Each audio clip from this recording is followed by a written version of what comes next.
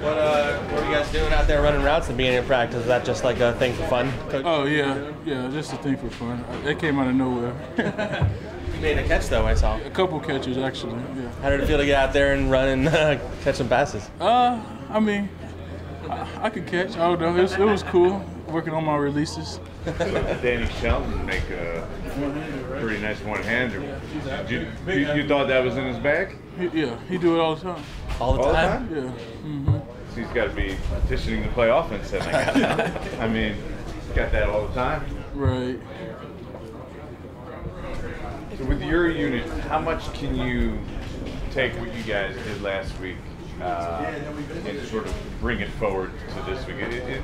From a mentality standpoint, can you do that? The mentality is always the same for us.